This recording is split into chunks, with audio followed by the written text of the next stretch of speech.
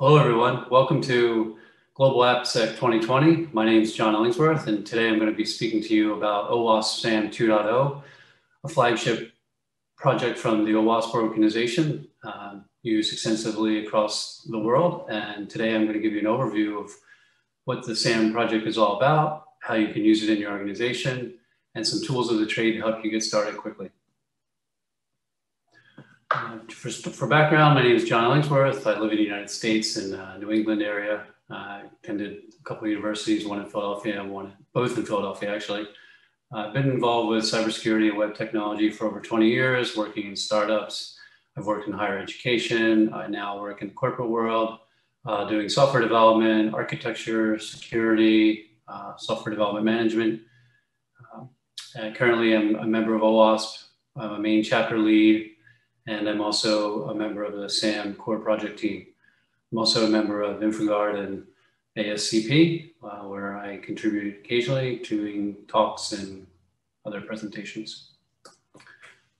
So what is SAMM? SAMM is a software assurance maturity model. It's an open framework that allows you to effectively measure and manage software development within your organization from a security perspective and to continuously improve your security posture. Specifically, it's measurable, actionable, and versatile. By measurable, it allows you to define specific maturity levels that you would like to achieve within your organization based upon your business posture. Yep, I'm going to start the slide over. Yep, software assurance maturity. So, yep. So what is SAMM? SAMM is a software assurance maturity model, an open framework from OWASP that provides an effective and measurable way for managing software development within your organization and improving your security posture within the software development functions. It's intended to be a measurable, actionable, and versatile framework, one that allows you to define maturity levels across your business and software development business practices based upon things like risk levels and risk ranking. It provides clear pathways for improving your maturity levels that are incrementally achievable over time. And it's versatile. It doesn't adhere to a specific technology, process, or software development practice such as waterfall or Scrum. Its goal is to be agnostic to all of those capabilities. So what resources does SAMM provide? It provides a way for evaluating your organization's existing software security practices. What are you doing today? How well are you doing it? What are the opportunities for improving it? It allows you to build a balanced software security assurance program in well-defined iterations that are applicable to your organization's speed and your development lifecycle. It allows you to demonstrate these concrete improvements over time to your security assurance program by focusing on specific measurable objectives and activities. And those activities are designed to be specific to your particular organization. There's no need to focus on activities that bring low value to the organization, but instead allow you to focus on high value activities that are achievable in a short turnaround time. So SAMM, it's another model. George E.P. Box says the most that can be expected from any model is that it can supply a useful approximation to reality. All models are wrong, some models are useful. SAMM is not a perfect model, but it is a highly usable and adaptable model. So in your organization, you can tailor it to your organizational needs and leverage the components of the model that are most practical and valuable to your organization. Some of the principles, there are 4 guiding principles for the software assurance maturity model. An organization's behavior changes slowly over time. There's no reason to try and boil the ocean all at once. The changes are intended to be iterative, working toward a long-term goal of increasing the maturity of not only of the organization, but of the individual contributors and the teams involved with those goals. There's no single recipe that works for all organizations. The solution must be risk-based to the organization. Guidance related to security actors must be prescriptive. There's the solution should really provide enough guidance for people to understand what needs to be done from a security perspective, particularly for non-security people, so that there's buy-in and alignment with the goals that you're trying to achieve. And overall, it must be simple, well-defined, and measurable. And those are the guiding principles of OWASP SAMM, and those are the things that we'll be talking about today. Just a bit of brief background on the project. The OWASP SAMM is actually a reincarnation of an earlier named Open SAMM, the Open Software Assurance Maturity Model. Started in March 2009. It kind of was released at that time, but a lot of development did not take place until March 2016, when there was a 1.1 version released, but then a decision was also made to migrate and donate the project over to OWASP, the Open Web Application Security Project, in March 2016.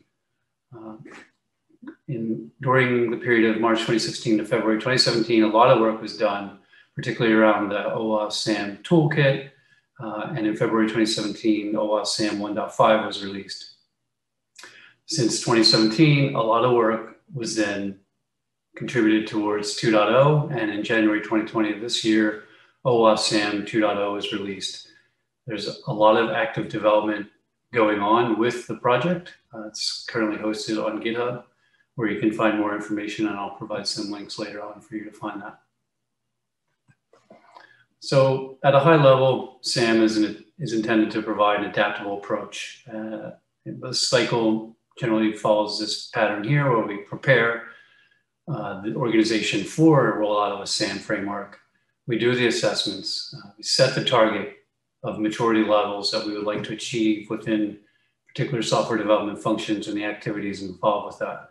We define a plan for that over time, whether that's a period of 1 year, 2 years, 3 years, 4 years, a multi-phased approach that gets defined and then implemented within the organization and then subsequently rolled out.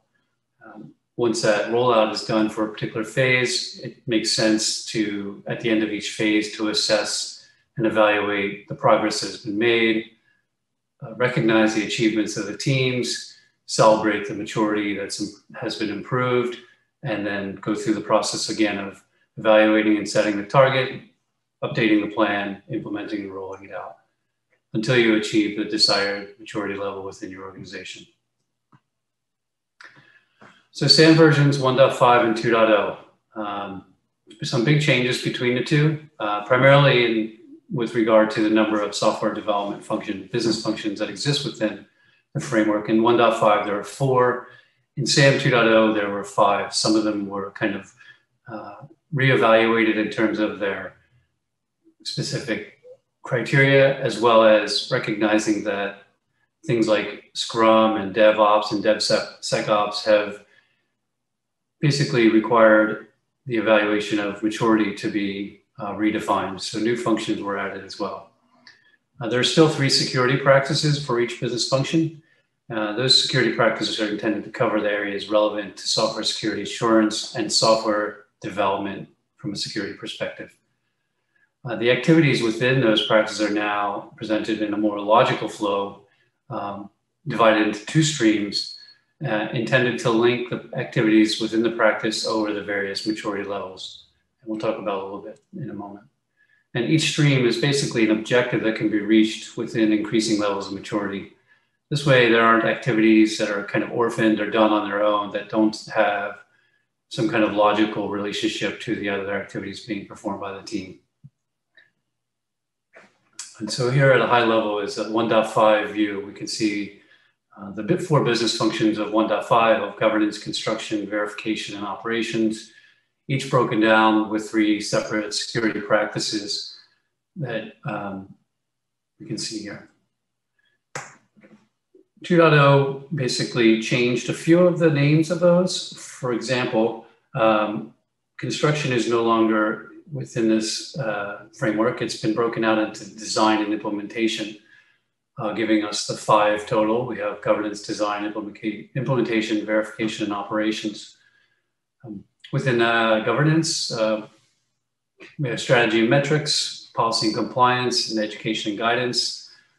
Those are things that leadership is tends to be most interested in. So a strong emphasis on establishing those early as part of your maturity plan is a good way to set the framework up in your organization. Design, critical phase, threat assessment, security requirements, and secure architecture, foundational components to that. Implementation consists of secure build, secure deployment, and defect management. Verification, we have architecture assessment, requirements-driven testing, and security testing. This is where your pen testing may take place. You may have DAST or SAST tools in place where you might be using to validate development practices. And then operations, we have incident management, environment management, and operational management. So let's take a look at these in a little more detail. Actually, these are the areas that are new within the 2.0 framework. So let's take a look at those in more detail. So within the governance function, we have the streams on the left of create and promote under strategy and metrics, policy and standards under policy and compliance in stream A, and training and awareness in stream A. So we can see that in an organization, there might be a desire to focus upon a given stream within any of the business functions and practices within those functions. In design, we have under threat assessment, at-risk profile, software requirements, architecture design.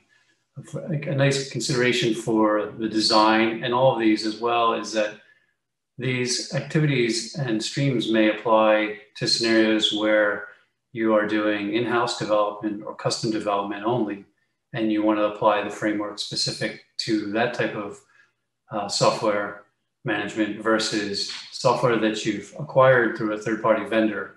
You may still decide to use the SAMM framework against those third-party vendors that are providing software for you and do validation of their maturity levels and implementations and those types of things for assurance within your organization.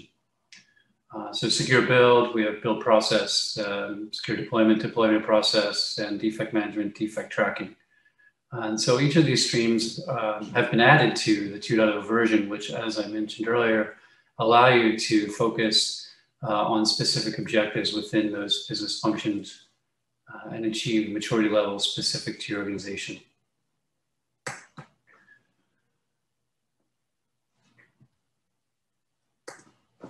All right, so when it comes to maturity levels and scoring, SAMM is basically defined okay, I'm gonna start over on that slide. Okay, so maturity levels and scoring. In SAMM, the intention of the framework, of course, is to determine the maturity level of the software development practices within your organization and provide transparency over the different levels of maturity within the organization so that you can tailor improvements and activities specific to those maturity levels. It also increases visibility to key stakeholders within your organization. So the framework generally provides 3 levels of maturity. There's actually a 4th, if we consider 0, which basically consists of, an organization may not be actually doing anything within a particular activity, and so they're at a level 0. In the case of an organization where teams are doing things at an ad hoc level, they may occasionally do some pen testing. They may have a dynamic scanning tool that they run occasionally. They may do pen testing once or twice in the lifetime of an application, but they're not doing it with any kind of repeatability. At level 2, a team is actually doing things in a repeatable manner with a focus on efficiency and effectiveness, and they're doing it on at least half of the applications that within the organization or within the scope of the assessment. And level 3 is certainly there is mastery within the organization across the organization. Most or all stakeholders or applications within scope are achieving those or performing those activities, and they're evaluating them manually, for example, to determine the effectiveness and areas of improvement for those activities each year. So within SAMM, within the version 2, 2020, there's been some focus on how the questions were put together within the assessment toolbox. The assessment toolbox is basically at this point in time, it's a Microsoft Excel document.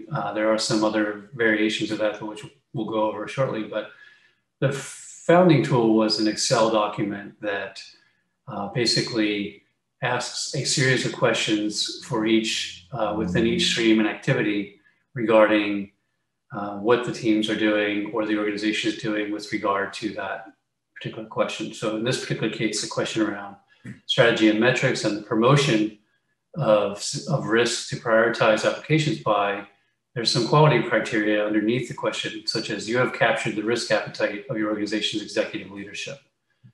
The organization's leadership have vetted and approved risks.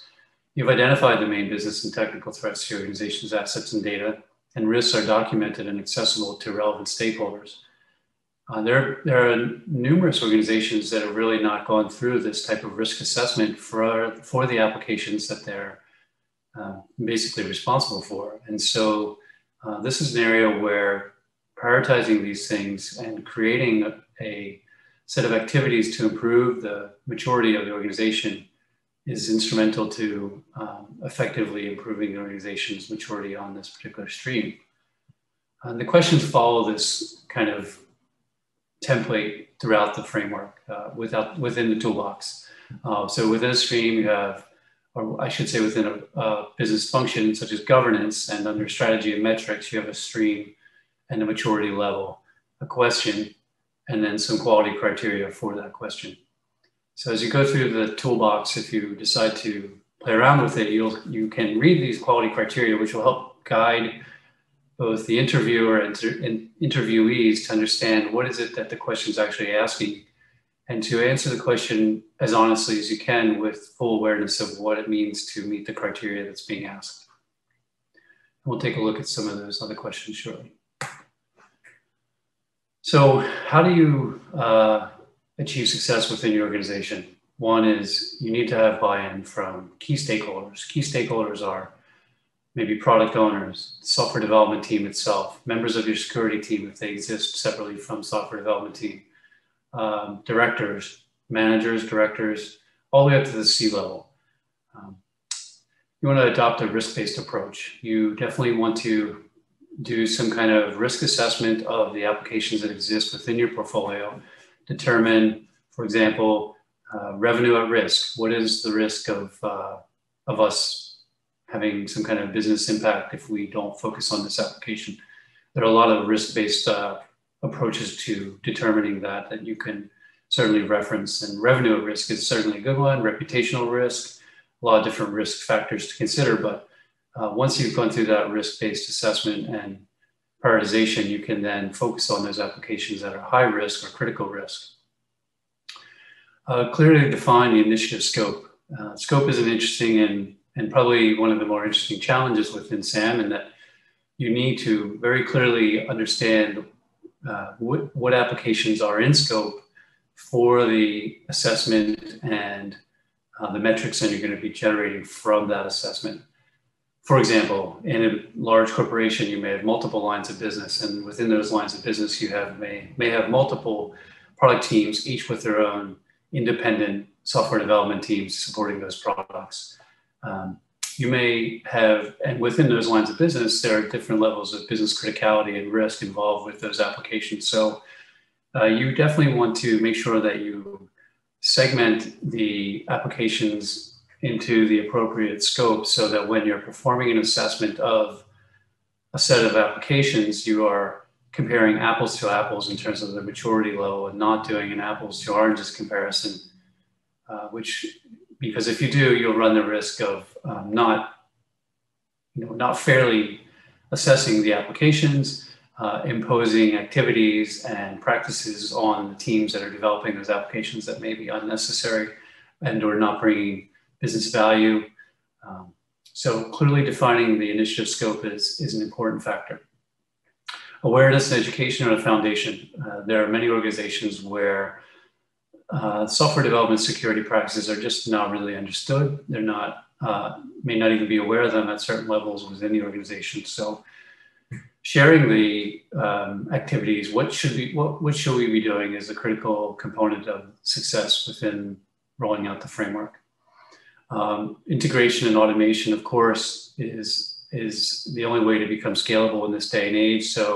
But integrating it within not only development, but acquisition, working with third-party vendors, and also with deployment and operational side of software development. You need to really integrate those fully and automate them so that you can scale effectively. And most importantly, measure. So as we all know, we've heard the phrase, if you're not measuring it, you can't manage it. And so this framework will allow you to measure the performance over time, the maturity over time, and provide management the visibility they need to understand how to prioritize not only resources, but funding and other initiatives that support those activities. Okay, so we're going to shift a little bit now and talk about tools of the trade that will help you in your implementation of OWASP SAMM within your organization. Right now, we are aware of at least 6 tools that exist that help you get started with the framework and actually will allow you to implement and fully manage the program if you choose to do so. Those consist of the OWASP SAMM toolkit provided by the SAMM project. It's a Microsoft Excel-based version of an assessment questionnaire. There's a SAMM 2.0 calculator by Concord USA, which is an organization, a company in the United States that provides security assessments and services to companies that would like to leverage their expertise. SAMM 2.0 dashboard, which was developed by Satish Ashwin, and which has been actually been contributed to the OWASP SAMM project and available on GitHub. It's a standalone application you can run in your own environment. OWASP maturity models is another web application that you can set up and run within your organization. There also is in active development and evaluation, the OWASP SAMM toolkit in a Google Docs version. So instead of dependency on Microsoft Excel, we shifted it to Google Sheets and are currently working with that version for full compatibility. And then there's the OWASP SAMM assessment, which is also built on Google Docs using Google Forms and Google Data Studio, which allows you to capture data and then run it through some good visualizations in Google Data Studio. So let's take a quick look at each one of these and see what they have to offer. The OWASP SAMM toolkit from Microsoft Excel, it contains all the assessment questions from the framework. There are 90 questions in total. And it does automatic maturity level calculations. So as you go through each of the questions, there's a rating box we can see there in the screenshot on the right that will actually develop or convey or represent your current maturity level. There's also a scorecard tab or sheet within the document, within the file that allows you to visualize your maturity level. It has actually a roadmap calculation tool that allows you to select your desired maturity level in each of the phases that you go through in order to successfully come up with a plan. And then there's a roadmap chart that will show you your progress over time. This is ready to use. It's actively supported, actively developed by the OWASP SAMM project, and you can visit it at the GitHub site and download it and get started. Here's a kind of a zoom in view of an assessment of Team Zissou done in March of this year, where they've done some answering of questions around strategy and metrics in the create and promote stream. So a rating level of less than 1 shows that they're in an ad hoc state and there's some opportunity to improve it. Here on this screen, we can see that after the assessment was completed and all the questions were answered, we can see the current maturity score for this particular team. We can see in each of the functions and security practices, the maturity level, as well as within each of the specific maturity levels themselves. There's an opportunity for a team, it is possible for a team to generally do fairly well in one maturity level versus another, which is just an indicator of an opportunity for improvement on other maturity levels. So this kind of view allows us to see the areas where teams are doing fairly well within a given maturity and practice. On the right side, we have a nice spider web chart that shows how we are currently performing with regard to maturity of all the various practices. Here's the road mapping tool, which, for example, in phase 1, at the top there in pink, we can see that the current answer to a given question is no. But we can, in phase 2, we can decide to focus upon improving that and changing that to the next level up, which would be yes for at least half of the metrics. So each of those green cells, all the cells actually in the answer column, is a drop-down box that you can select an answer to improve that particular maturity. If you choose to leave it the same, the cells in the subsequent phases will stay white.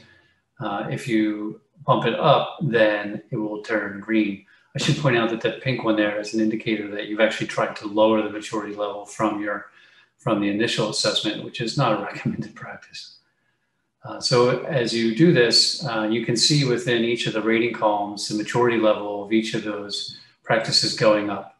And over time, in the various phases, whether it's 2 phases or 4 phases or N+1 phases, your maturity level over time can be specifically seen and measured. So here we see, just as a kind of a prototype, where the organization was at the start, and then in phase 1, phase 2, phase 3, and phase 4, as the team focuses on those particular activities. In this particular case, there was this is just an example for the governance function. So SAMM 2.0 calculator from Concord, USA.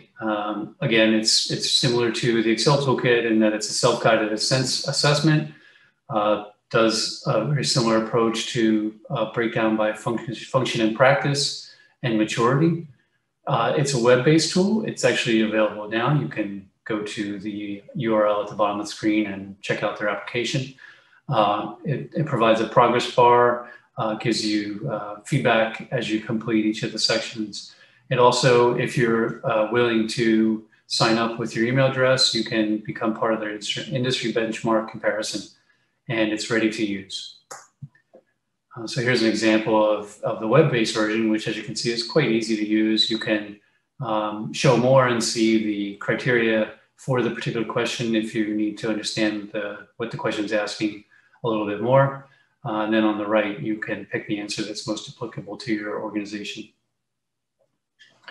And then at the end of that particular business function, we can see the outcome and maturity level of a given team at that time. So in this particular case, in strategy and metrics, 0.25 out of 3, some area of opportunity for improvement, policy and compliance, education and guidance. Each one of those practices has a maturity level that you can dive into deeper to prioritize further.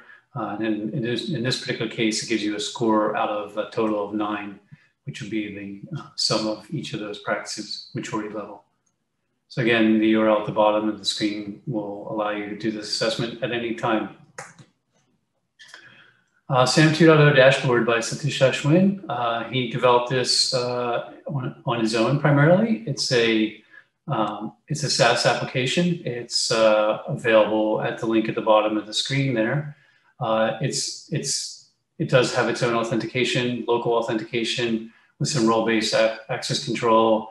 It has a number of nice visualizations within it, including practice trending, readiness factor, trends over time, monthly trends. It is an Angular project. As I said, it's on GitHub under the OWASP project. It does allow you to generate a PDF or Excel report for sharing within your organization. It is self-hosted. There isn't currently one of these instances running anywhere as far as I'm aware of. That's certainly likely to change, but it is ready to use if you would like to stand it up within your organization. So OWASP Maturity Models is a node project on GitHub. Its primarily focus has been more on BSIM, which is another maturity model, more focused on descriptive approach of maturity and what organizations are doing. And it does have some integration with OWASP SAMM, as you can see here in the screenshot. Self-hosted solution. Not sure if it's been updated to 2.0, but maybe worth exploring. Google Sheets. So Google Sheets is a web, early version of Microsoft Excel. It's been around for a while now. In this particular case, we did an import of the Excel version into Google Sheets, and the compatibility was pretty good. Certainly some fine-tuning was needed and is still needed to keep it in sync with the Excel version. We're working on looking at automating the integration between the Google Sheets and the updates to the GitHub project so that it's, for example, if assessment questions change, there's no need to change the Google Sheets version. There could be a master that stays in sync. It can be used, it can be exported as an Excel file itself. You can use it locally. You can also export data out to other reporting tools and share with others. Other reporting tools could potentially include something like Google Data Studio or Tableau, using their automated integration with Google Sheets. And then Google Forms and Data Studio is yet another tool that's available. So Google Forms is built on top of Google Sheets, allows you to basically build a survey or an assessment tool, in this case, using Google Sheets that you can share with people either within your organization using Google authentication. You can share with anyone really who has a valid email address. Data stored in Google Sheets. It's a pretty easy form to maintain in general. It can be cloned, so the existing form at the link below, you can make a copy of that form and tailor it to your organization.